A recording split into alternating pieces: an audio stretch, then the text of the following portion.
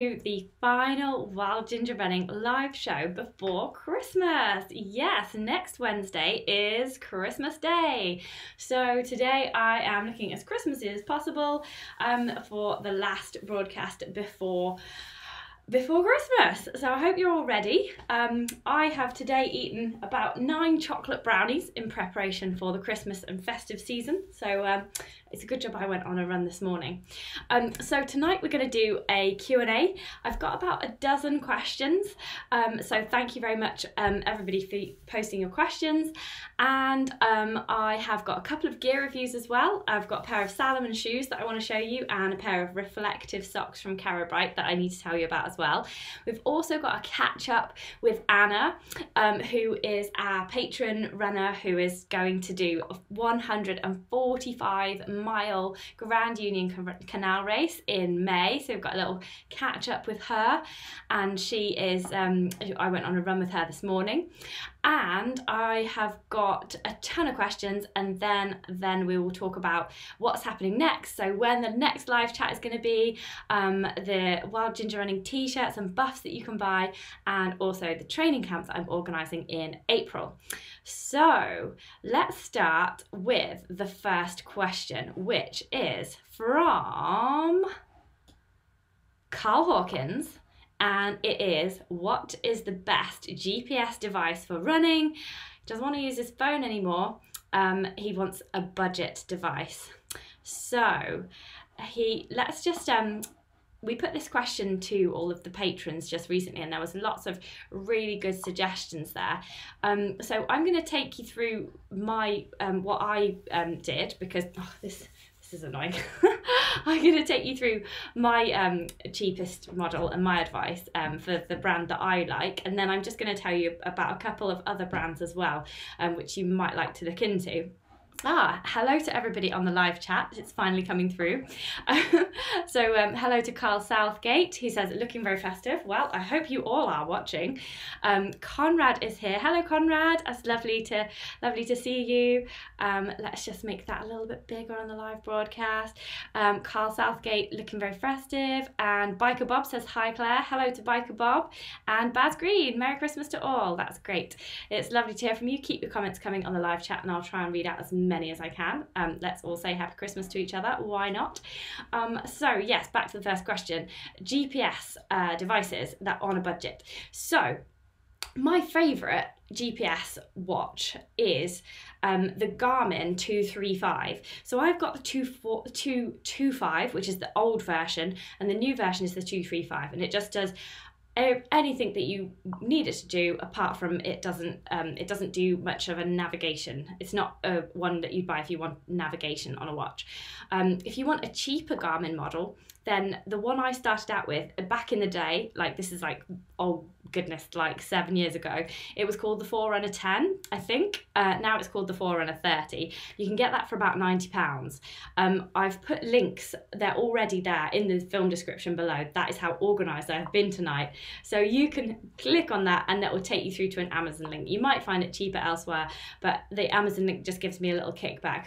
I know Amazon's not like the greatest place ethically, but I haven't found anywhere else that is easy to do the kickback thing. So apologies for not being totally ethically amazing, but yeah, Amazon links. So yeah, the cheapest model is the Forerunner 30, about £90. And then if you're a regular runner and you don't need like navigation functions, the Forerunner 235 is what I would recommend. It's about £130.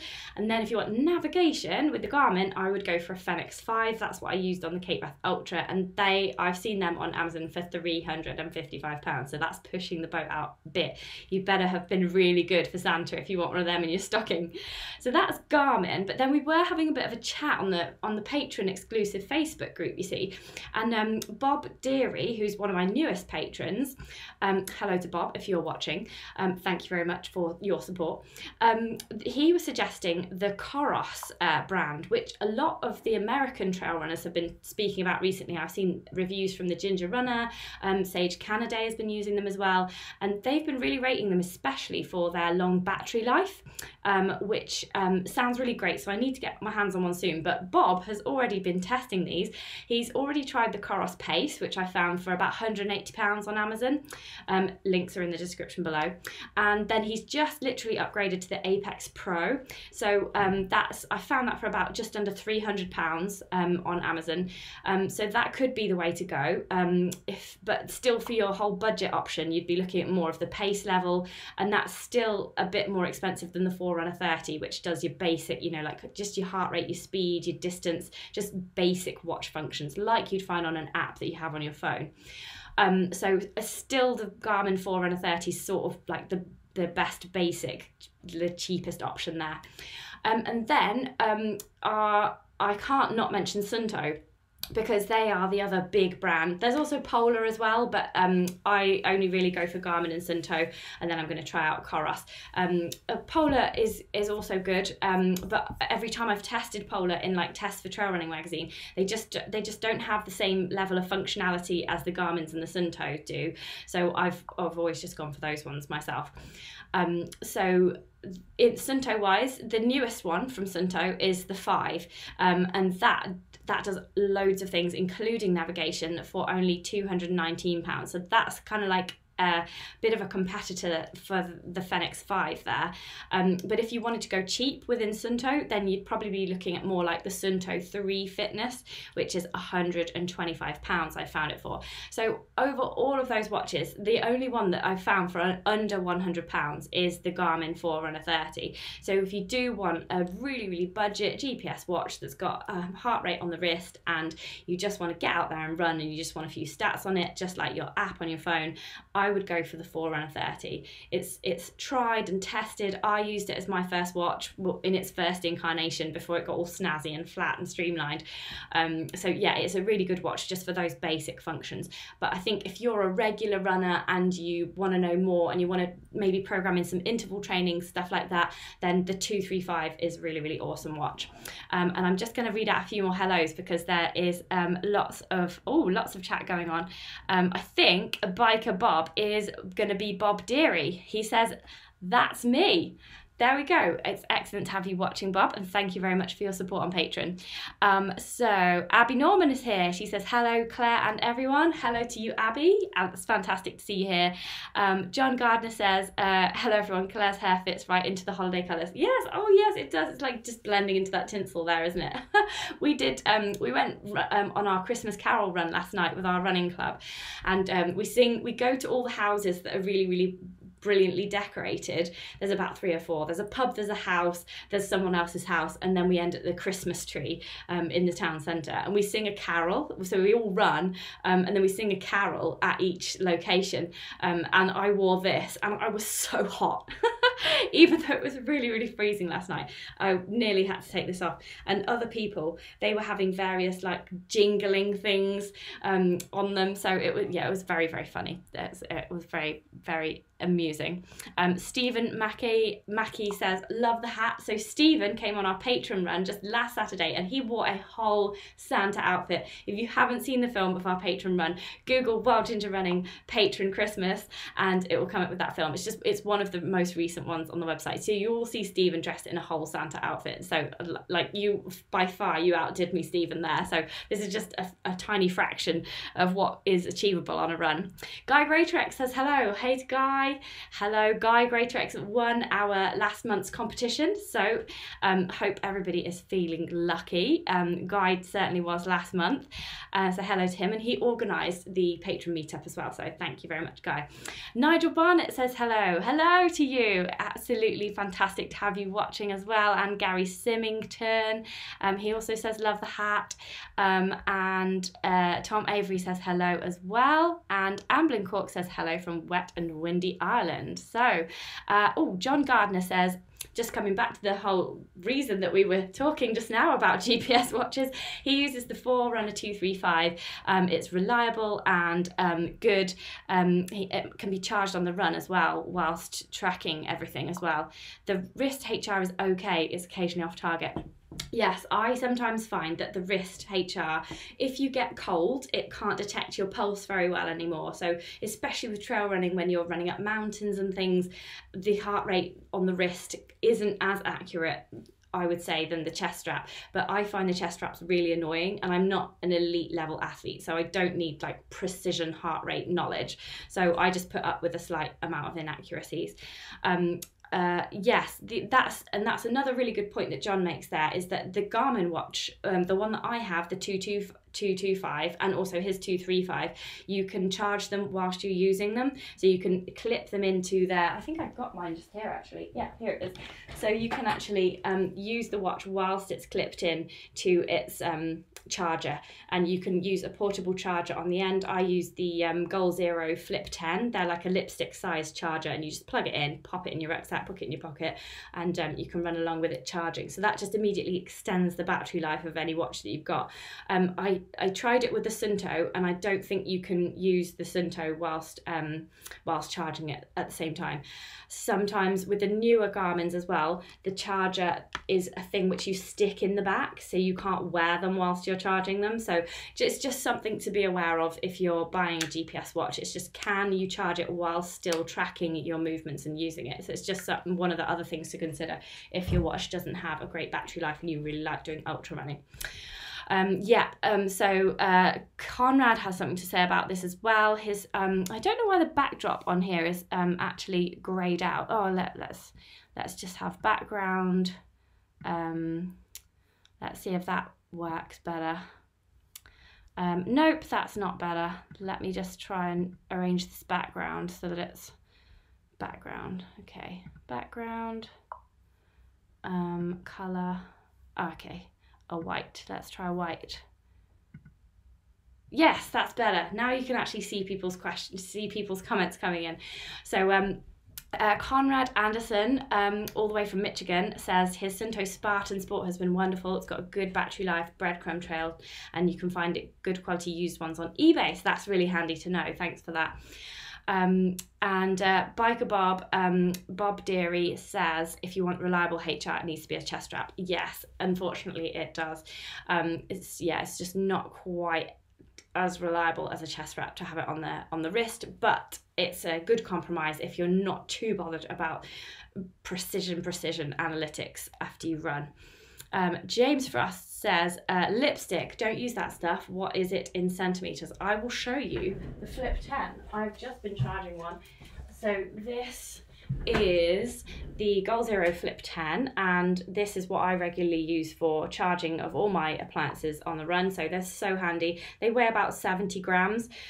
So if I just press that there, you can see that it's fully charged. What you do is you insert your USB just in there. The great thing about these is that you can charge them whilst they're charging something else as well. So if you have got access to power, you can charge this and charge your gizmo at the same time. So I take a couple of these on every run because I need to charge up my iPhone if I'm taking pictures, and I also need to charge up my GoPro as well. So the GoPro lasts kind of 2 hours, iPhone will last kind of, it depends what you're using it for, but sometimes a whole day, and sometimes it just needs a top up by the end of a day run. So yeah, Goal Zero Flip 10, really, really good. Don't bother buying one of these from the pound shop. They do not work. My grandma bought me one for £1 from the pound shop. Didn't work. This is 22 quid, but it works. So there, it's a bit of money, you'll notice that, but it definitely works. And these have been working for years and years for me. And they're kind of bomb proof as well. If you drop them, they're not going to break. So yeah, that's my little tip there. Fab. Okay, so we should move on to the next question now, shouldn't we? So the next question is, this is an interesting question because it's about groin strain. So this is from Christian Seymour, and he's been plagued with injury this year, and it's a groin strain. So so he says, is there a miracle fix, or should I hang up my trail shoes and grow old and fat? So no, definitely don't have to grow old and fat. And I have been just doing a little bit of research in my go-to book for injuries. So this is a book that I really recommend. The details are in the film description below, Running Free of Injuries. So this is by a physio called Paul Hobara. People who are fans of the channel will know this is like my Bible for injury. I use this all the time and I recommend it to everybody.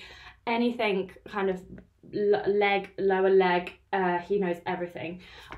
So I have opened it at the groin strain area, and you said you've been seeing a chiropractor and doing stretches, but have you seen a physio? I'm really sorry, I'm gonna just have to take this off because it's really, really hot. I've got this light here, you see, because it's dark. So I've got this light on, but it's really, really hot.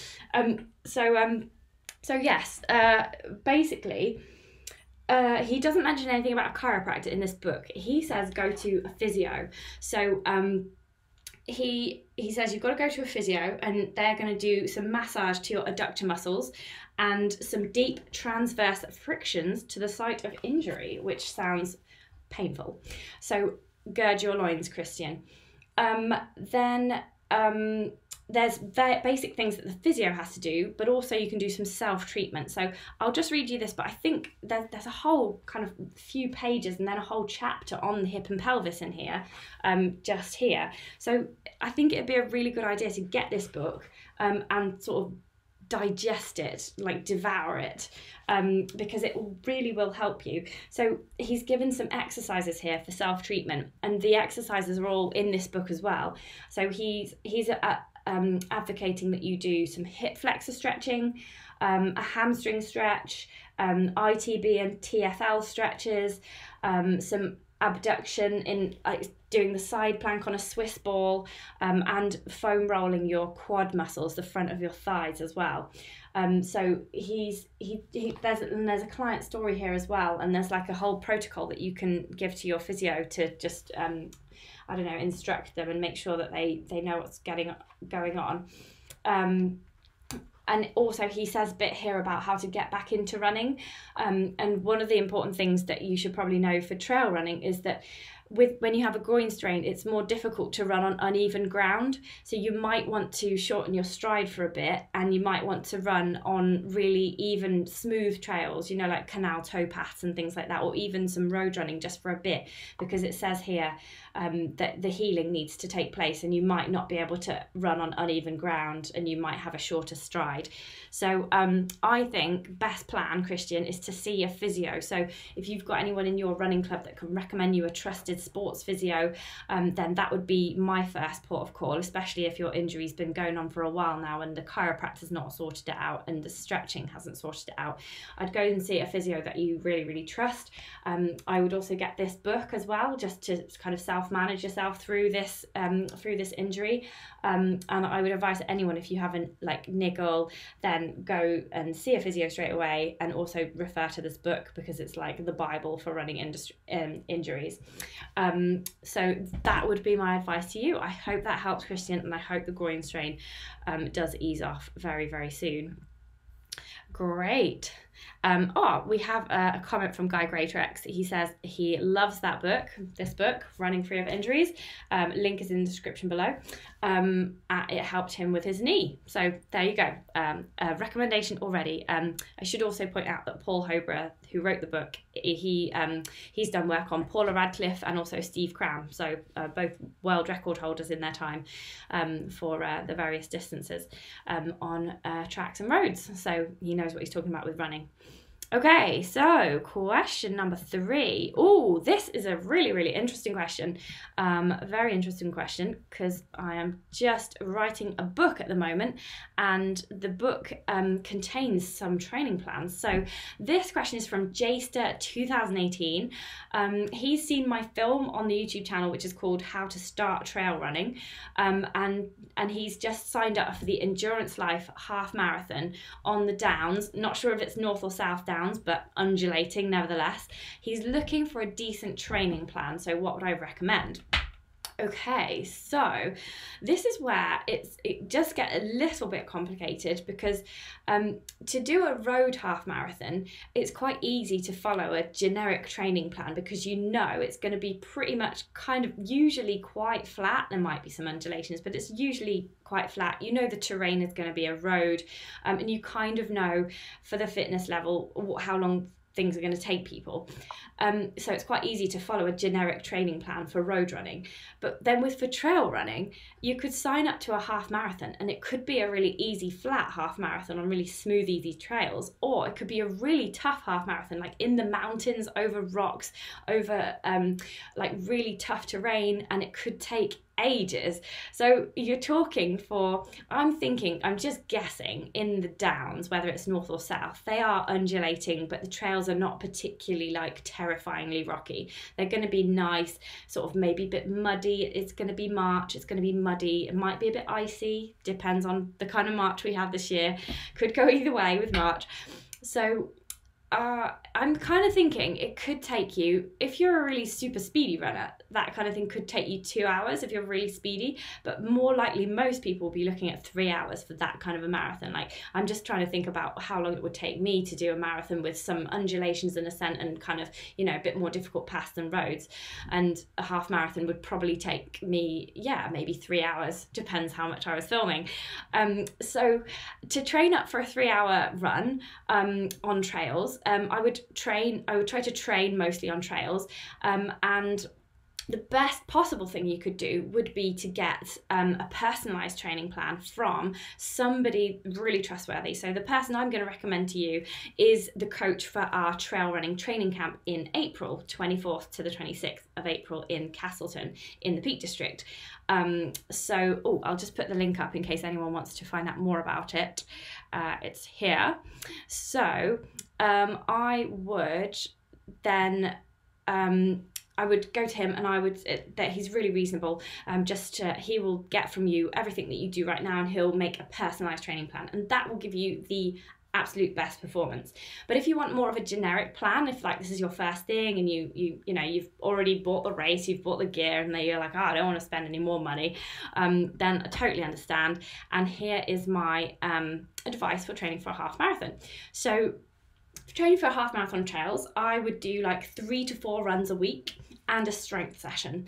If you've got time for any more sessions, I'd probably do cross training like swimming or cycling, just so that you don't run yourself into the ground. If you can run 5 times a week, then great, that's fantastic. But I just find that once I go over 4 times a week, I start to get niggles, start to get a bit injured. So I would turn to cycling or swimming. So 30 to 60 minutes swimming and 1 to 2 hours cycling. What I would do, let's break it down into 3 runs per week just to start with. So I do 1 fun run, so really steady, like a chatting pace, focus on your form, maybe try out some navigation, be sociable, just really enjoy it. So that's 1 run. And the other run I would do would be a speed session. So that's either a tempo run or a hill session, like hill intervals where you're sprinting up the hill and then jogging back down. If you're really, really new to all of this, then I wouldn't perhaps do the speed session.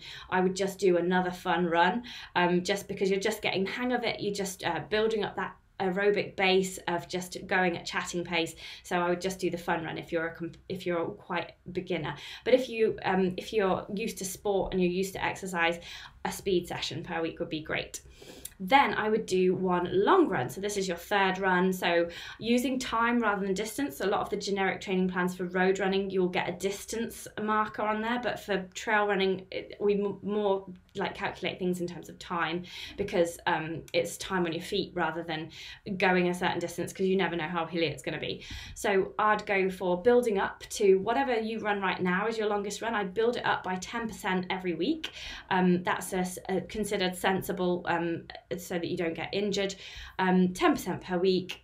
So say if you can run for an hour right now, then do 1 hour and 5 minutes next week, and then build it up by 5 minutes, 5 minutes, 5 minutes, then by 10 minutes, 10 minutes, 10 minutes. It doesn't have to be exactly 10%, but around that amount. So yeah, build it up. I wouldn't say that even if you're going to run for 3 hours in this half marathon, even if you're estimating that, I'd say that in training, you only need to go up to 2 hours of running. If you can run steadily for 2 hours, and not feel tired afterwards, you're going to be able to crack out that 3 hours on race day. You could go up to 2.5 hours just to give yourself a bit of a psychological confidence, but 2 hours, I would say, if you can run steadily for 2 hours, you can do a 3-hour half marathon. And it just means that you're not going out all the time for 3-hour runs and being really tired and not getting the benefit of the training. So yeah, so that's the 3 runs that I would do. And if you can do one more run, then make it another fun run, steady chatting pace, so that's your 4th run, or do a cross training like swimming or cycling. I would also do 1 strength session per week, so that's like your squats, lunges, planks, press-ups, Russian twists, and also V-sits and things like that. I have got a HIIT strength workout on my channel, so I'll link to it here afterwards. Up here the little thing will come up, an iCard thing, so click on that if you want HIIT training. I just need to make a note of what time I've said that so I can add it in. 25 on the dot. Okay, great. So I do have HIIT training. HIIT is strength training and CV at the same time, so it's strength moves that you that complement your running, and like plyometric, jumping around, and it's also a fitness boost as well. So it's a 15-minute film, so you could do that every week and that would stand you in really good stead. You don't have to include CV cardio work, like getting out of breath type work in your strength training. You should really be focusing on just strength, but HIIT is a really fun way to do strength, so I just really like those workouts. Okay, so great. We have got a comment from Biker Bob. He says he followed a generic training plan from Trail Running magazine and it worked well for him. He just built up longer runs over the weekend. Yes, so generic training plans can work really well, especially when you're just starting out, because the main thing to improve your running is to be consistent. So a training plan will get you running consistently, but when you've already done that and when you're a bit more experienced, you probably want a personalized one, just so that you know exactly what you're doing and exactly how to improve. Generic training plans won't work for everybody across the board. So that's just what I mean by that there. That's great. So that is training for a half marathon. So now we have, oh, yay, I'm back. I think I'm back. It said resume. Sorry about that. Oh, yeah. Sally Gilson says having a nightmare with Wi-Fi tonight and keeps cutting out. No, it's me. It's my Wi-Fi. Leon Young saying me too. Yep, I am trying to repair it. Okay, so hopefully, oh yay, 16 people are still watching, so I can carry on. Really sorry about this. Okay, so I'm using the Wi-Fi on my phone now. My house Wi-Fi has just gone down. That it's just started raining really hard outside, so I don't know if something has gone wrong with the box that contains the internet at the side of our road. Okay, great. Okay, Nigel says we're back. Amazing, that's good. Okay, so stay watching, everybody. I'll try and rattle through these next questions. So Carole Jackson was posting in Wild Ginger Gear Test Club, and she wants to know about everyone's thoughts on making races more eco-friendly. So I think this is a really, really great question. And being more eco-friendly about trail running is something that I really want to get more involved with in 2020. Like, I don't want to be all evangelical about it all, but I want to kind of joyfully encourage everybody to be more eco-friendly with their trail running, with their races, and with everything that we can do, because we love running in these areas, don't we? And we want to preserve them for as long as we can. So obviously there's the biggie, which is the single-use plastic cups. So lots of people are using those reusable cups now, or you can just, like, you know, we're trail runners, we carry a bottle of water with us, don't we? You can just refill that water. We don't need a plastic cup, so that is great. You can also, in some races, opt out of getting a t-shirt or a medal. Like, I know medals a bit contentious because a lot of people just do the run for the medal. I've got some medals just behind me there. You can just see them hanging off my books, and some of them I'm really proud of. And I want to talk to you more about medals in the new year as well. I'll come to that at the end of the show. Yes, so basically you can opt out of getting t-shirts and medals. I definitely opt out of getting t-shirts because they're always just unisex t-shirts, so they don't fit very well. I never wear them. My mum made me a beanbag out of all of my old race t-shirts, so it looks like this from all my old race t-shirts. It's an amazing beanbag with all the races that I've done. So thanks, Mum. There's a pattern for that on my blog. If you want to make a race t-shirt beanbag, you can just Google Wild Ginger Running race t-shirt beanbag, and the whole description of how my mum made it is there. Yes, some races are opting out of t-shirts and medals, and also sharing lifts and getting public transport to races is a biggie. So there was a really good website called Race Lifts, but it doesn't appear to be working anymore. There's no races listed there, certainly.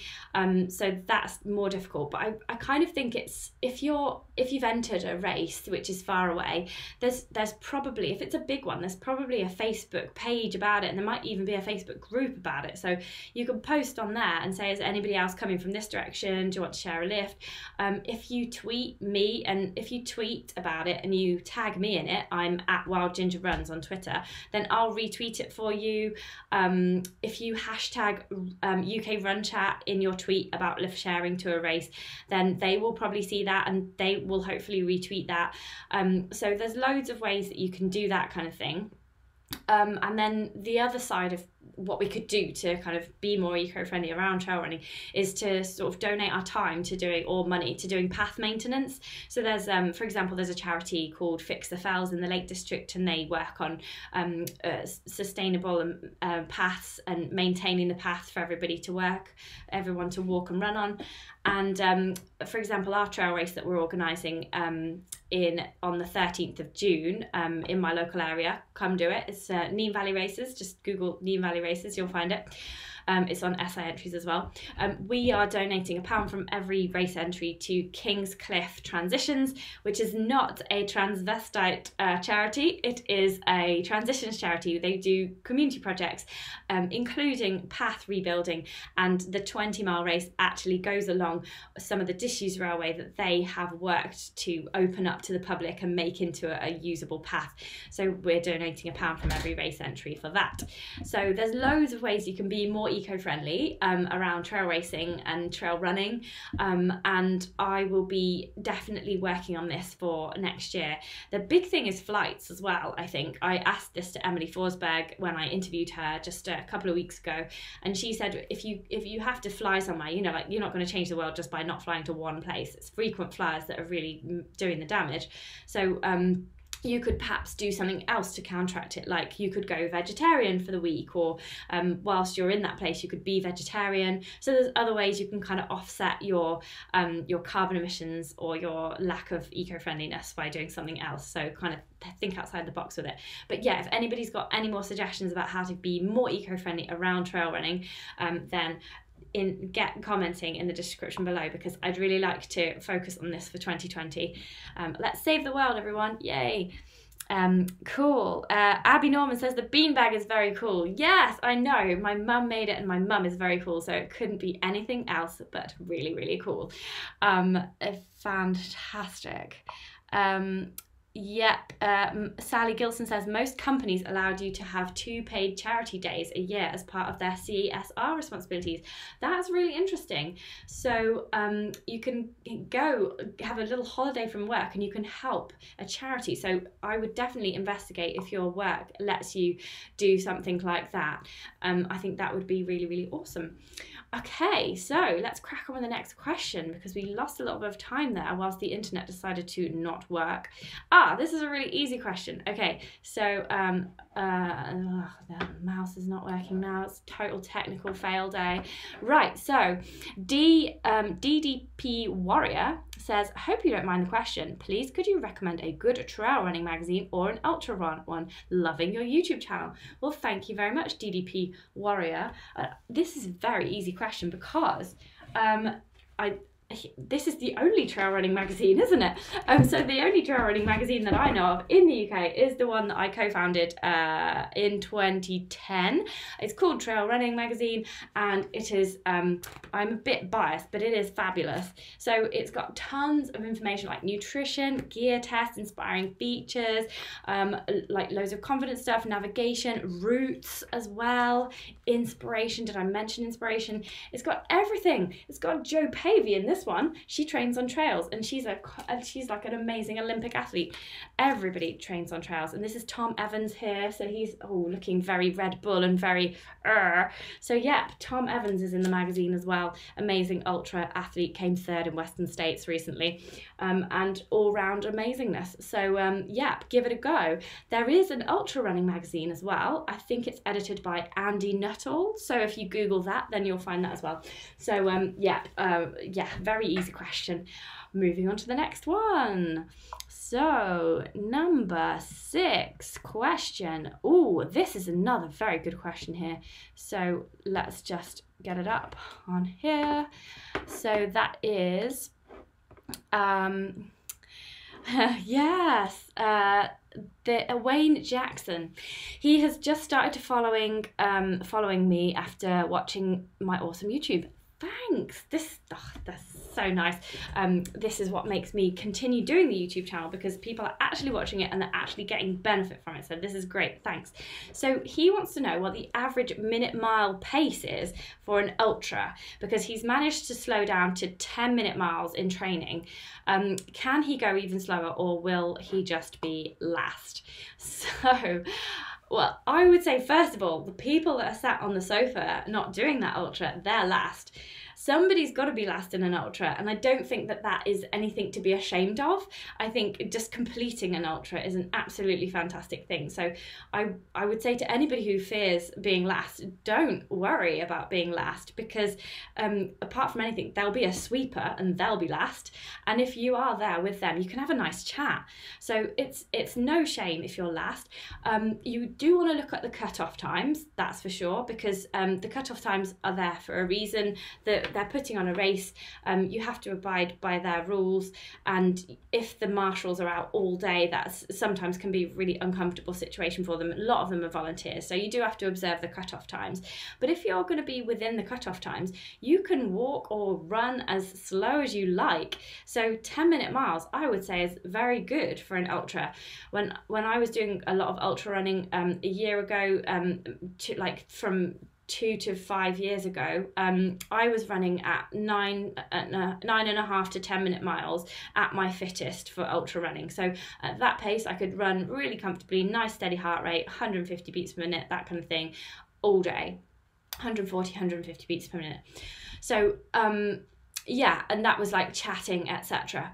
But when I was going up a hill or something, I was hiking, and I was maybe doing 12-minute miles, maybe even 17-minute miles up the hills. As long as you're within those cut-off times, you are fast enough. Your pace is good for an ultra, and it's better to start off slowly so that you can have more energy towards the end. You don't want to go off at 8-minute miles going, yes, I can run forever at 8-minute miles. You can't, not unless you're an elite athlete. So if you think about it, a lot of people walk at 3 miles an hour. A fast walk would be 4 miles an hour, but kind of 3.5 miles an hour is most people's walking pace. So if you work that out, it's kind of like 20-minute miles. So 10-minute miles is really, really good. And I wouldn't worry, Wayne, about the 10-minute miling. And even if you are the last person on the ultra, which it sounds like you won't be anyway, there's no shame in that as well. I think we need to get away from this last place, and it's not school anymore. It's just running and having a nice time on a nice route, so it doesn't really matter. Great. So next question. Oh, we have just got some more recommendations for magazine. Biker Bob says the US Trail Runner mag is also good if you can get a hold of it. Yes, you can magazine. So this is not like the other magazines. It doesn't have like exercises, training plans, it doesn't have gear reviews, it doesn't have like race listings, stuff like that. It just has beautiful illustrations and very, very inspiring articles of people who have done a thing or not done a thing, or got injured and come back from something, or just really really inspiring stories, like people overcoming illnesses, overcoming depression, and transforming themselves. And it's a really, really nice read. It's just beautiful. So yeah, Like the Wind magazine is good as well. And Stephen Mackay says he gets Ultra Running World. It's digital and it's bi-monthly and it's free. So that's fantastic. Yeah, talking of free digital magazines, I also write for a magazine called Totally Active magazine, which I think is part of a sports company. They cover all sorts of things. So if you're not only into trail running, but you're also into adventurous stuff in general, then Totally Active magazine is also a good one. UK Hill Walking website also does articles on trail running. I write for them as well. So yeah, so there's tons of stuff out there, which is good to know because it's our fave thing.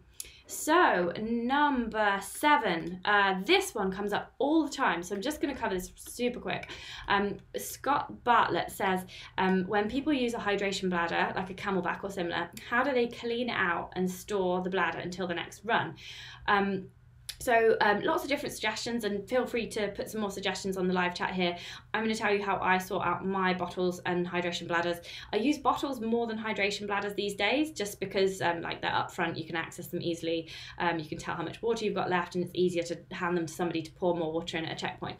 So using bottles, but they still, oh, I did have a bottle here somewhere. I'll just get one out in a minute. They can get dirty. I tend to use water if I can, more than anything in them, because what makes them like super more likely to get dirty is using kind of sugary electrolyte type stuff inside them. So I try to just use water in mine because I'm lazy. I don't want to clean them that much. Some of them are dishwasherable, so you can read the instructions. Some of them you can put in the dishwasher, but mostly I would just, if you rinse them out as soon as you get back from your run, then that's best, because it doesn't give anything time to grow. So rinse it out, and then I would put, you know, like in the cutlery, like say you've got like a cutlery thing next to your washing up thing. Say if you've got like a knife, like you wouldn't be this way up, but the handle bit of the knife, you can put your bottle over the top. You can use a wooden spoon, bottle over the top of the handle, that dries it out, and same with a bladder, that will drain it out. Just put it on the top there like that. And then drain all the water out of the hose bit, just to hold it up so that the water all drains out.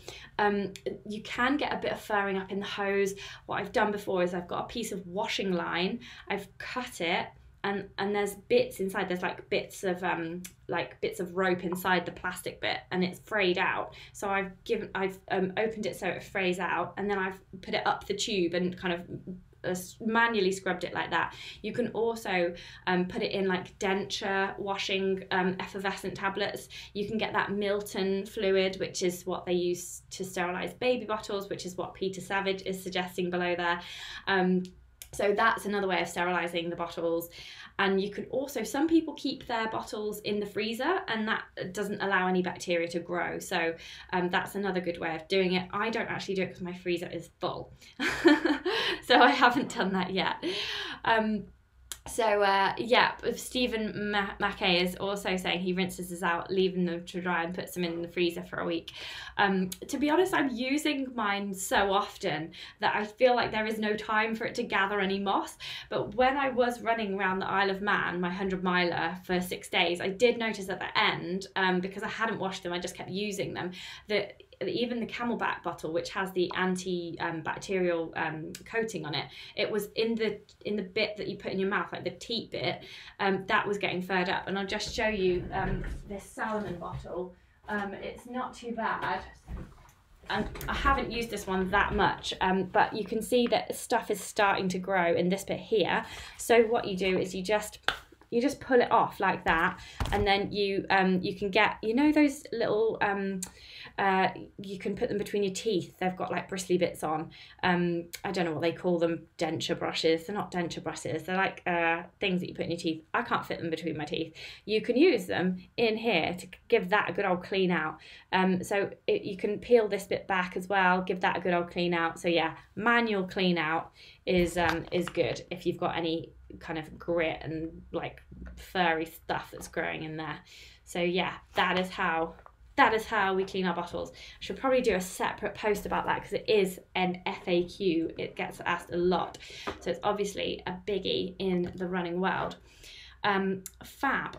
Okay. Oh, we've got some updates on people doing their ultra running and their timings. So Sally Gilson saying her average pace was 14-minute miles. She has a tendency to chat for too long at checkpoints. I would say I'm in that category too. But yeah, as long as you're beating the cut-off times, nothing's too slow in an ultra, I don't think. Okay, question 8. Oh, yes, this is a nice question here. So this is a guy called Sim who is based in the East Midlands, like me. So he is asking me what trails are worth visiting nearby, because he's thinking of checking out Summer Lees Nature Reserve. I have not heard of that. I've not been there. Further out, there's the Peak District, not as easy a visit. Yes, the Peak District are our nearest mountains, 2 hours north. There's also the Chiltern Hills, past Milton Keynes, down south. They're kind of rolling. I wouldn't say there were mountains like the Peak District, but yeah, it's nice and rolling down there if you're headed like London way, or if you've got friends in London, you want to meet them halfway. There's also Thetford Forest. It's not that hilly, but it's foresty and it's nice, traily. You can also mountain bike there, which is nice. So what you can do to discover new trails near you is you can do a number of things. You can get an OS map and you can look for, so I've got a huge OS map here. You can just see the edge of it here on the wall. That's my local area. You can see, oh no, you can't see, but there's a big blue thing, and that's called Rutland Water. So look for big blue things like lakes that you can run around. Look for thin, skinny blue things, not the motorway ones, but the rivers and the canals, because there's often footpaths along them. Look for hills, like the contour lines. I've done a film all about how to plan a trail route, which I should link to here. Plan trail route, because this tells you how to do this, and that would be really handy for everyone. So 1918 new live. I'll link to that and I'll put it in the film description below as well. But yeah, look for areas of greenery like forests, stuff like that. Google for like local country parks, things like that. You can often go to a visitor centre, run about. We've got Fine Shade Woods locally. There's loads of nice trails in there. The other really good thing is to look on Strava. So you can look at my Strava if you want to run around the East Midlands, because I do a lot of running off-road in the East Midlands. I also run on-roads with my local club as well. So you'll see lots of like random running around Stamford in a really, really, really strange way. That's our running club. But yeah, get the map out, look for the paths. Look, they're green or pink or black dotted lines on the map. Look at the key to find out what they are. Don't try and run along a county boundary. They look very similar if you're not familiar with a map. And yeah, so yeah, just look on the map, ask people, ask your friends, and go on Strava heat maps as well.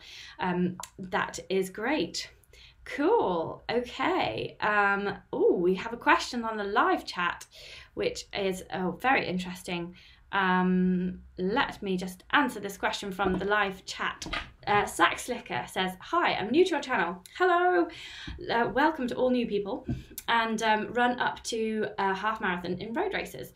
Wants to start trail running, slower obviously. Should he go shorter, or he or her go shorter, or will the slower speed compensate?" You could, yes. I think if you go from running a half marathon on a road to a half marathon on a trail, it might take you longer, but it depends what that race is like or what the terrain is like. So you could do a bit of research on the race or the route that you're going to do off-road, and you could do one that isn't very hilly. Like if you've got a half marathon on a canal towpath, that's technically trail running, but it's not going to take you much longer to do than a half marathon road race. So it really depends on which one you choose and where you're going to be running. So what I would do is, I wouldn't necessarily limit yourself on distance. You're going to be fit if you've done 13-mile road races. So you could start with, say, you could start with a half marathon trail race. Just make sure it's not like an extreme hilly one with loads of rocks and mountains in it. You could also start with a 10 miler, and that might kind of even it out a bit. You could try a trail 10k to start with as well, but it really depends on which race you choose. And so definitely just read the website details carefully and just try to work out from that and the photos, the gallery, maybe message the race organizer well ahead of the race so that they're not like knee deep in getting ready for the race, and just ask them what the terrain is like, because it's not necessarily the distance that you need to sort of compensate for, but it's like the terrain and the hills. So I hope that makes sense to you. Hope that's answered your question. Right, where was I? Question number 9, I think. Oh, this is another beginner running question, so that's great. So we've got Nick Kendall, and he says he's an experienced hill walker and cyclist, and he was a schoolboy sprinter back in the day. He says, is it wise to start doing trail running or road running? So I would say, for all runners, if you're a beginner runner, then you can start trail running for sure. Like, there's loads of different types of trail running you see, and trail running is basically anything that's not on tarmac. So the moment you get off tarmac, it can be a whole manner of surfaces. So it could be like I've just said, a canal towpath. It could be a nice path in a country park, all the way up to running up some kind of rocky steps on a mountain. It's not fell running or sky running. Fell running is when you're like totally off path, like running through bogs and up the hill, down the hill kind of thing. And it's not sky running, which is up in the mountains at altitude if you're on the continent, and with loads of rocky bits, you know, like hands on rock scrambling. It's not that. Trail running is running on nice, easy-ish paths. Could be a bit boggy, could be a bit slippy, grassy, steep, but it's nothing too horrendous. So if you're already an experienced hill walker, I'd say that is the perfect training for trail running. So I think you will be absolutely fine. Just treat it as if you're going for a hill walk in your running stuff. So walk up the hills, jog the flat bits, jog the downhill bits, and enjoy it. You'll be absolutely fine. I think you can start with road running if you want, but it's not going to be as exciting, and you might find yourself like veering off into woodland paths and veering off into the park and going around field edges and things like that. So I think, yeah, everybody seems to have this impression that trail running is like this tremendously hardcore. They've probably watched some of Killian Jornet's films of him just like running down scree slopes or climbing Everest or something like that. Trail running is not Everest. Trail running, it can be, but well, I suppose not really. Trail running can be as hard as you want to make it, basically. And true trail running is on trails. It's not on like dastardly rocky scree slopes. That would be more sky running and fell running. So yes, hill walking routes just sped up a bit. That's all it is. So I hope that answers your question, Nick. Go for it. Definitely go for it. Right, okay, so I've got a few more questions, 3 more questions, and then I'll just do a couple of gear reviews and we'll hear from Anna as well. So fuel in water, so it's Carl Hawkins again. He needs our help. In his 3-hour runs, he's struggling to eat. He's not a fan of gels. Who likes gels? Does anyone like gels? I can't do gels. I don't run fast enough for them to be effective. Yeah, he wants to know what fuel he can put in his water. So there was quite a lot of comments below this one in the exclusive patron Facebook group, and overwhelmingly people were recommending a certain brand, and it was Tailwind. Which is great. So lots of people swear by this. I know lots of elite athletes that use it as well. It seems to be a really good brand. Basically, it's carbs and electrolytes that you can put into water that mean that you can get in those nutrients and salts and energy by not eating, basically. So that's great. Tailwind sounds good. I haven't actually tried Tailwind on account of I never buy any nutrition. I just wait for people to send it to me. So I'm just going to recommend now a couple of nutrition products that I have enjoyed lately that have been sent to me. So Velo Forte, this is some electrolytes here. They also do bars and carb stuff as well. And this is Mountain Fuel. They also do flapjacks and all types of energy that you can add to your water water. So these are the two that I have been enjoying lately, and I also, because I like them, I wanted you guys to also be able to try them for less money. So I actually contacted them and said, hello, may I have a discount please for my patrons and my people that watch my channel. So if you use discount code with Velo Forte off your first order, you can get 25% off if you use the code WILDG25. This is in the description below as well. And to get 15% off mountain fuel at any time, the code is WILDGINGER. So for the exact spelling of these, then just take a look in the description below, and it's on my blog as well, in multiple places. So you're welcome, and hope you enjoy those products as well. You can also make a DIY version of an electrolyte or a energy drink. I've just put that information in my book. Basically it's salt, table salt. Add a pinch of table salt and add some squash to your drink. And if you want to make it into an energy drink, then you want to add just like a teaspoonful of sugar as well, and give it a good shake. That's what Joss Naylor used to do. He used to leave a little bottle of like sugary squash kind of cordial type drink with a bit of salt in it at the top of, like, he'd leave it at the top of haystacks, and then he'd get it like halfway around. He'd just have a few sips and then leave it there and then go back to get it later. So that used to keep him going. That used to keep him right, he told me. So if it's good enough for Joss Naylor, a DIY energy drink, then it's good enough for me. And it's cheaper as well than buying these products, but they are very handy, these products. Okay, so yeah, everyone in the live chat is like, Tailwind. I must try some. I must like email them and say, what is this all about? Because everybody's raving about you. They must be very, very good. I will try them. Okay, so last couple of questions, and then we'll get some gear reviews. Interesting question. Zip lube. Whoa. So Kat Roberts. I've just made it go away. Kat Roberts says the zips on her NEG pack are starting to seize up a bit. It was only £20, so I don't think she feels like she can send it back to the manufacturer like you would if it was a £100 pack. So she wanted some tips for getting them to run smoothly again. So this was great because we had loads and loads of answers to this, which we have 4 different answers to this. So the one I was going to suggest was candle wax. Bran Van Diemen recommended that, and Alex DeHoto seconded that as well. And then also I was going to mention this as well, WD-40 from Emily Jacobs.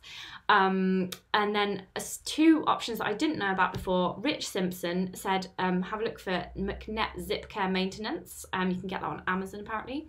And Tim Croft says dive shops sell special wax for wetsuit, which also works in this case too. So there you go. You may have bought a £20 pack, Cat, but you can still keep it going with the miraculous use of various lube. So good luck with that, Cat, and do message us back to tell us how you got on. I hope nobody else has any zip problems with their kit. It will also work with any zip, you know, waterproof on your leggings, that kind of thing. All zips. Then, one last very quick question. Andrew Topping says, enjoy your reviews, but I didn't get to hear your top tip about rear battery packs from sliding down. I'm guessing this is for a head torch. I think it was on the head torch film that he posted this. So basically, if you've got a bit of a heavy battery pack on the back of your head torch, it can kind of slide down unless you tie your torch so tight you're going to get a migraine. So what I would do in that instance, and some torches come with this if they know that their battery's a little bit heavy on the heavy side, they'll have a bit of elastic that goes over the top as well. So you won't just get the round the head bit, you'll get the over the top bit as well. You can also retrofit that on your own torch if it doesn't come with it, just by looping a bit of elastic round and doing a bit of sewing. But if the battery is really kind of dragging on the back of your head, then I would consider, in all seriousness, getting an extension cable and putting that battery into your backpack, because you don't want to be carrying around a load of weight on your head. I think like 200 grams on the head is probably the maximum that you'd want to have up there. So yeah, I'd consider getting an extension lead and popping that battery into your pack. It's especially for things like ultra running, when you're running through the whole night and you want a battery that's going to last you that long. Okay, fantastic. So, great, that's great. I've answered all 12 questions, which is brilliant. And now I'm just going to give a quick review of, we're just going to quickly review a couple of gear products, and then we're going to hear from Anna, who has been training for her 145-mile run. So these, first of all, I've done a little film of these because I was taking them on a night run recently, but these are really cool. So these are a pair of socks from Carole Jackson, and they've asked me to review these for them, which I have no problems doing because they're really good. So they reflect, obviously. So this part here is around your ankle, and so if you're running, as long as you haven't got your long legged running tights over the top of them, then they will reflect. So if you've got any road sections, then these are a really good idea for making yourself really visible, because movement is what makes cars and traffic notice you. And so if you've got your visibility on your feet, then that's something that's constantly moving. So that's going to be really, really bright for any cars. So yeah, they're quite a slim sock, but they fit nicely. They're nice and breathable. The only downside that I found to these socks, and I've just been messaging the PR guy today, is the sizing is a little bit out. So this is a size 4 to 7, this sock here. But as you can see, it's quite long. So the heel was actually, this heel material was kind of up to my ankle. It still felt comfortable like that, but you just wouldn't want to wear them like that if you can help it. So he's sorting out the sizing. So the next batch that come through should be fine with the sizing. But yeah. They're a really nice sock. It makes a good stocking filler, I think. Like, it is a stocking, and it makes a good stocking filler. So I'm just going to show you a little film, what I made earlier of me testing these socks. Here we go.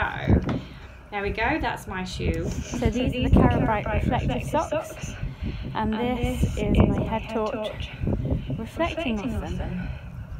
It's really good, as long as you're not wearing long leggings that go down past the socks like this.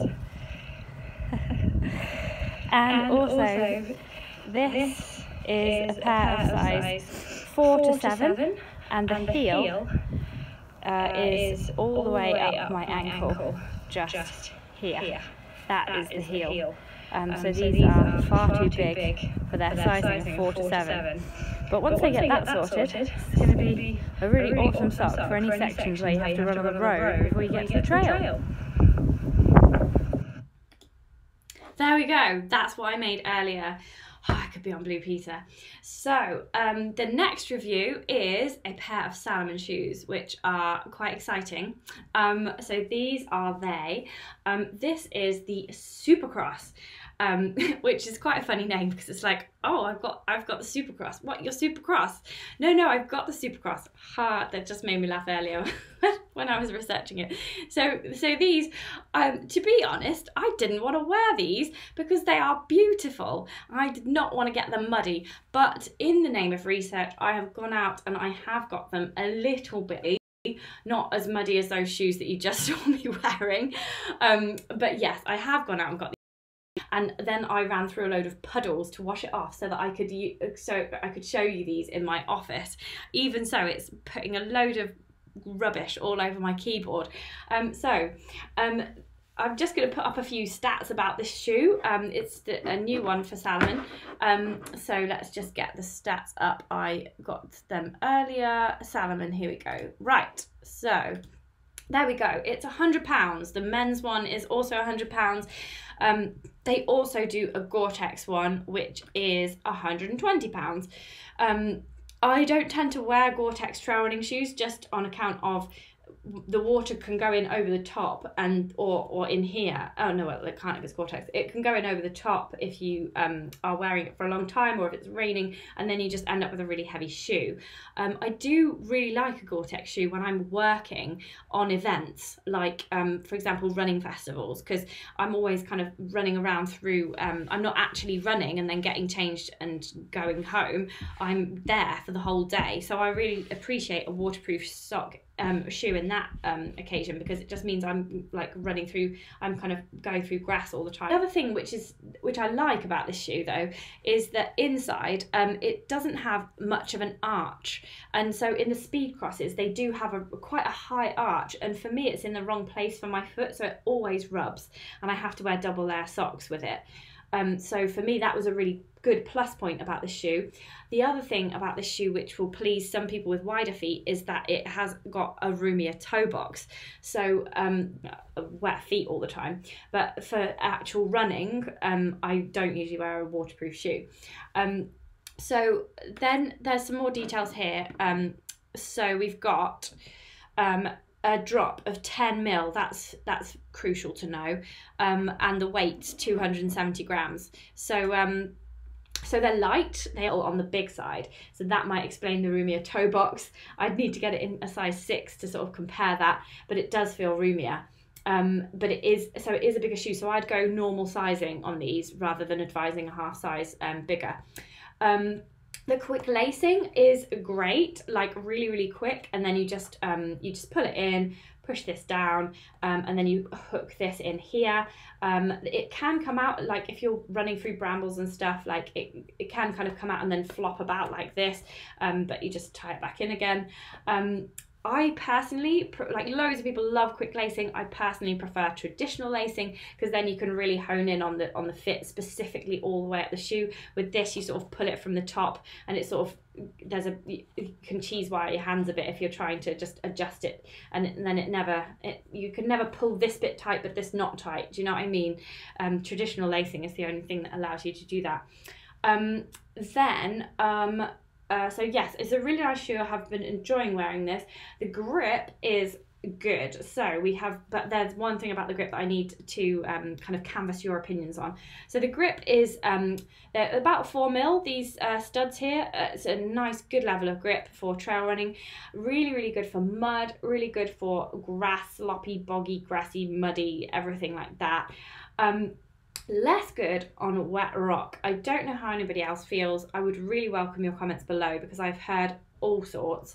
I know people who agree with me, I know people who definitely don't agree with me, and the people who probably don't agree with me the most are the people who run in Salomon shoes all the time, and they are a lot of top athletes. So basically what I find is when I wear these shoes, no shoes grip entirely on wet rock, but I find that Salomon shoes in particular, it's like ice. Like you step on the rock and it's like poof, it's immediately, it's kind of like dangerously whereas if I'm wearing my Brooks Adrenalines or my Innovate shoes, they don't have that same skid feel. They don't grip to wet rock. Like you'd be hard pushed to find anything that would grip to some slippy, slaty, mossy rock, but I just find that these skid out way quicker than any other shoe. So much so that if you're kind of running along, and like I was running along on this kind of at the Coniston copper mines, and there was grass and then rock and then grass, and I was deliberately avoiding the rocky bits because they were just so skatey, whereas in another shoe I was fine to walk down rocky steps in them, and they wouldn't skid out straight away. And I'm just really keen to just chat to some more people about this, because Kilian Jornet cannot be wearing a pair of shoes that skid out from under him, surely. So I do need you guys' help to just, like, your experiences, basically. I've talked to a couple of people who have the same problem as me with the Salomon shoes, and I've talked to other people who don't notice it at all. So your opinions below would be excellent. But this, if you like Salomon shoes, and if you don't ever find a problem with the skatiness of the grip on wet rock, and you like the quick lacing, and you want a 10mm drop shoe that's quite firm underneath, I would say this is a really good buy, especially at £100. Like, shoes these days are coming to like 120, 140 quid. £100 is a good price point at retail price for this shoe. So you can find this online for more like 60 probably, in like when it's not new anymore. So this is one to watch, I think. Watch out for in the sales, definitely, because it will be down in price, I would have thought, for sure. James Frost is just asking again about the drop on the shoe. It's 10mm, this shoe, but it doesn't, to me it didn't feel like 10mm. It feels like a flat, it feels fairly flat, but it's 10mm, so it's 10mm. There we go.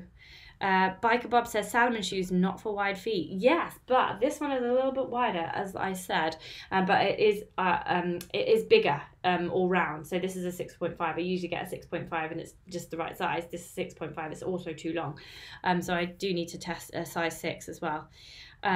Stephen Mackey says he is a fan of Salomon shoes, but he finds them a bit slippy on rock. Using Raid Light at the moment and Innovate Mud Claw, find them okay. Cool. That's good. Yeah, I feel like I should wear like maybe one Salomon shoe on one foot and like an Innovate shoe on the other foot and see how that goes. But I just know in myself that when I step on a rock, I don't trust this shoe as much as I would my Brooks Adrenaline shoe, and they are road shoes. So, so yes, it could be that there's more surface area to stick to the rock on the road shoe because it's not got as aggressive grips. I do understand that, but yeah, it's just interesting, isn't it? Like comparing the shoes. So James Frost says, it feels more like a 6 or 8 mil. Yeah, it feels more to me like an 8 mil. Yeah, it feels more to me like that. Yeah, it definitely doesn't feel like 10 to me. I was surprised when I saw 10 on it. Yeah. Cool. And Nigel Barnett says he's a big fan of waterproof socks. They work really well for him on the trail. Yes. I was speaking to Nigel about this on Saturday at the Patron run, and he was showing me the waterproof socks that he had bought on my recommendation. So that's really cool. Yes. So my kind of favourite sock and shoe setup is like a pair of Innovate Cross Claw, well, X Claw. They're like the wide version of the Mud Claw. Really, really grippy. You wear them in mud and bog, and you just whack on a pair of waterproof socks, and you kind of can get away with not having as wet feet for as long a time. Obviously your feet get sweaty, so they will get damp later on in the run, but you can kind of get away with not getting as wet feet, and also not getting as cold feet as well, because they stop the wind as well. So that's really good. Right, so I've done the 2 reviews. Now we just need to catch up with Anna, and then I'm going to tell you what is on the next live, a little bit of an update. So this is Anna. So I ran with Anna earlier today. So Anna's one of my patrons, but she's also a friend of mine. She's in my running club. She just really kindly signed up to me on Patreon, and she is also organising the trail run with me. We're organising a trail race in June. It's just from Fotheringhay, which is near us. It's called the Neem Valley Races, and I don't know if I've got a little thing just here. Oh no, I haven't, never mind. But if you go on SI entries and you look for Neem Valley Races, then you'll find it there. So Anna is doing a 145 mile run along the Grand Union Canal race in May, and I'm going to video her. So this is just a little update on how her training's going, and it's really interesting because she's got 2 young boys and a full-time job, and this is how she's juggling such a vast volume of training. She's incredible. She makes me just feel like just going back to bed because it's not worth it. No, she's really inspiring. Here is Anna. But it would if my hard drive would wake up. It's just doing the spinning thing, but Anna will be with us in just a second when the hard drive wakes up with her interview. Okay, Anna, how is your training for the 143 mile Grand Union Canal race? Okay, really good, thank you. I just did a 28 mile run yesterday, just literally dropped the kids off at school, put my backpack on and just went until school pick-up time, so that was really good. Just had to be sort of really inventive with how I fit in the training runs. Like with it being Christmas time as well, family time. The kids wanted to go and see Santa the other day, so my husband drove the children there and I ran the 17 miles over to Boston to fit that run in. Changed your clothes at the other end and then carried on again with life. So that's it. But yeah, it's going good. I've been doing some double run days, some easy runs, a couple of tempo runs, and then just focusing on time on my feet and building the miles up. That's brilliant. And so how are you feeling about the challenge itself going into 2020? I feel really positive and really excited. I've got lots more routes planned, and I've also found out that there's a canal that runs from Leicester right the way through to Market Harbour, going via Foxton Locks. So I'm going to attempt to run that, get the train up to Leicester, run all the way back to Uppingham, so that should be 44 miles, and it gives you a bit of canal experience as well. So, along with lots of other local trail runs. Cool. And you said you'd read a really good book lately. Yes, I did. A friend of mine recommended a book called Running and Stuff by James Adams, quite a prolific ultra runner, and he ran the Grand Union Canal twice, and the book has just been really invaluable to the training because he's just come up with so many ideas, different things I need to focus on. I've started introducing some night running to my training to get used to running on uneven ground with the head torch. But yeah, it's good, and that's really motivated me and keep me on track. Brilliant. Well, full steam ahead, and have a very Merry Christmas, and I think you should eat at least 20 mince pies a day. Yes, Merry Christmas, everyone. There we go, there's Anna, that was us. We went out for like a 5-mile run this morning. Apologies to anyone who is trying to follow me on Strava at the moment. My watch won't sync up to Garmin Connect for some reason, so I think I'm going to have to do it manually. But I did go on a run with Anna this morning, and she was just on fire. Like, she'd just done 28 miles the day before, and she was ahead of me. I was just like, oh, because I went to running club last night, and I was feeling like I'd done some work, and that was only like 5 or 6 miles last night. But yeah, she is on a roll, and really excited to follow her in this really long journey. Anna's raising money for SANS, which is a charity that helps people who've had stillborn children, because really sadly she had her son James was born at 8 months stillborn, so he would have been 10 this year, so that's why she's doing this absolutely amazing challenge in his memory and to raise loads of money for SANS. So like, just well done, Anna. And I have got her Just Giving page just here, so if you are feeling in the Christmas spirit and you want to help Anna along towards her target, then it's justgiving.com/fundraising/Anna-rug2. So definitely give her a shout on there. Okay, so that is like everything for tonight. I just need to mention a couple of things which are upcoming. So I am, selling t-shirts and buffs. Woo! So if you would like a Wild Ginger Running t-shirt or a Wild Ginger Running buff, then you can actually buy one. And I'm just trying to find the photo. Here we go. I have a photo of me wearing the buff. Ta-da! The buff is very useful in all kinds of weather conditions, including mist and including a nice day at Burley House. This is my local trail running ground, the lovely beautiful grounds of Burley House, and that is me pointing to the buff there. I know I have just sent out a load of Wild Ginger Running buffs to a lot of my patrons as a Christmas present, so I've kind of shot myself in the foot with the selling of buffs, but maybe you want 2 buffs, or maybe you aren't a patron and you would like a Wild Ginger Running buff. They are online in my shop, which is here on my blog, on my website, wildgingerrunning.co.uk/shop. You can also buy a t-shirt. So I'm wearing one now, but it's not really a good one to show you because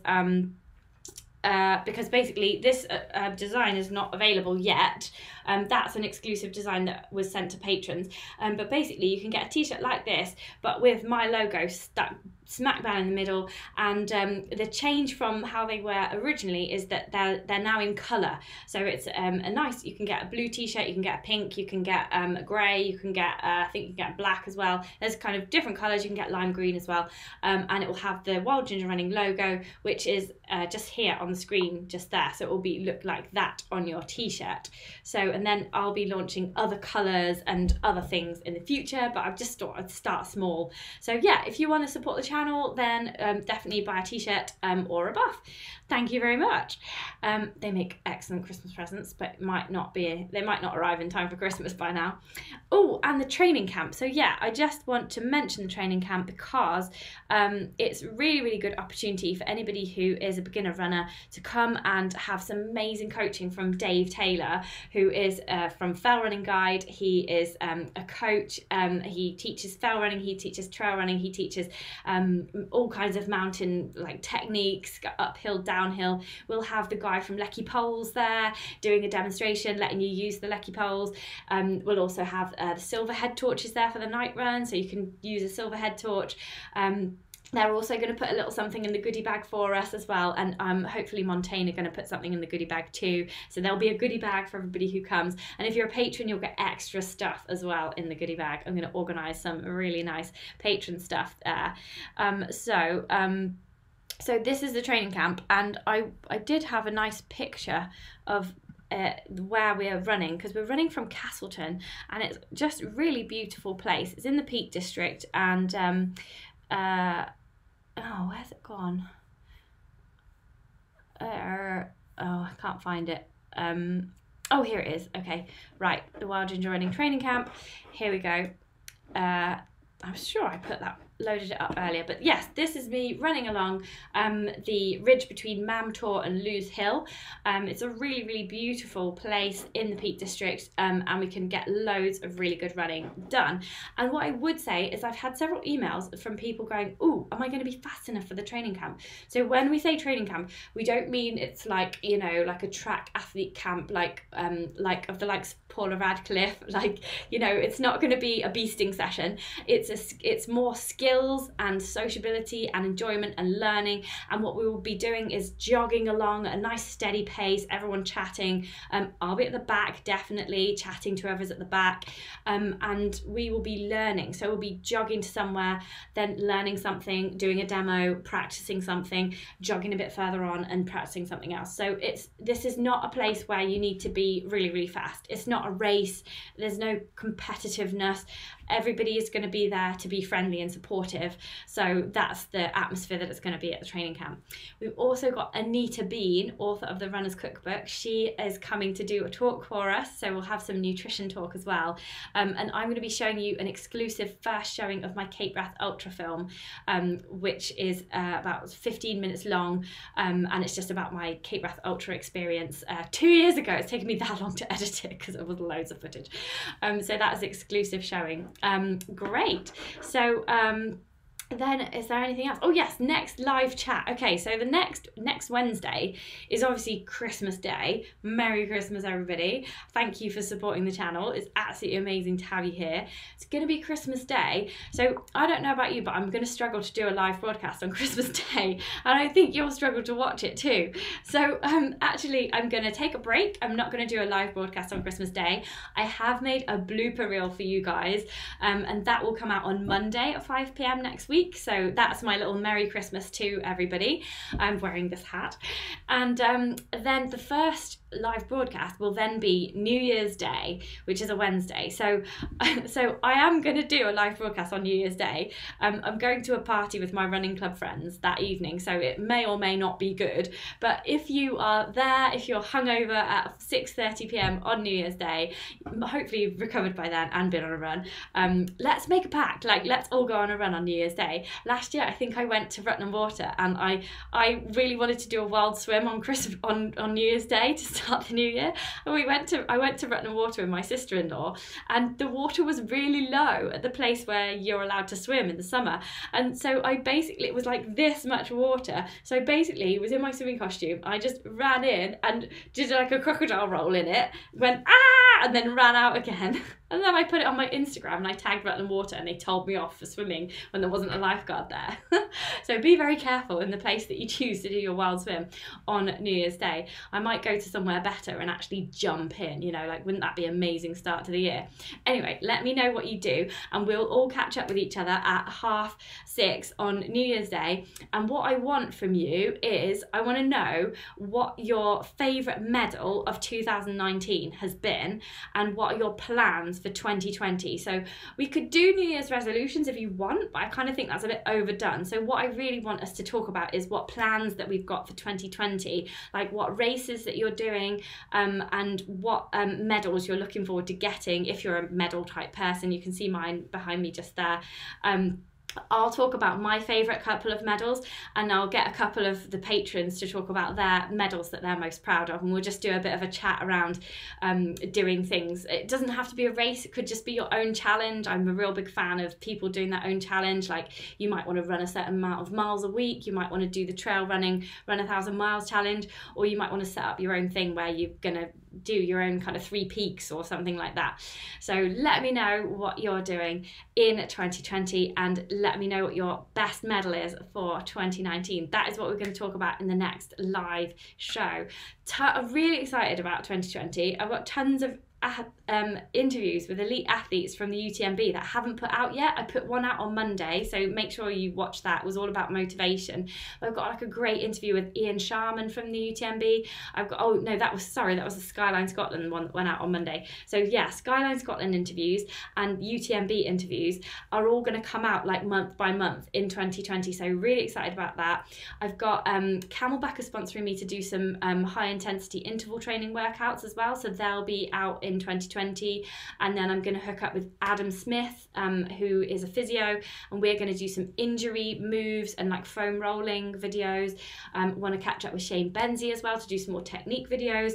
There's just like tons of stuff going to go on in 2020. So really excited to bring you more, but just tell me as well, like write in the comments below what kinds of stuff you want to see on the channel. I do get suggestions from time to time. Can't do all of them obviously because I've got like plans and stuff, but yeah, I want to do more gear reviews as well. So yeah, just let me know, because I make this channel for you. I want you to watch it. It's not, I don't watch any of it afterwards. I just talk about it. So if you want to tell me some ideas for 2020, then please let me know. Okay, thank you all for watching this mega long broadcast. Maybe I shouldn't answer a dozen questions next time, but have an amazing Christmas. Enjoy the blooper video, and yeah, and have a look at the live chat, because lots of chat going on about the Salomon shoes. Yep, and lots of smiles from Guy Greater-X. There we go. Fantastic. Well, thank you so much for watching, everybody, and I will see you on New Year's Day with some chat about our plans for 2020. Okay, over and out, everybody. Have a great Christmas.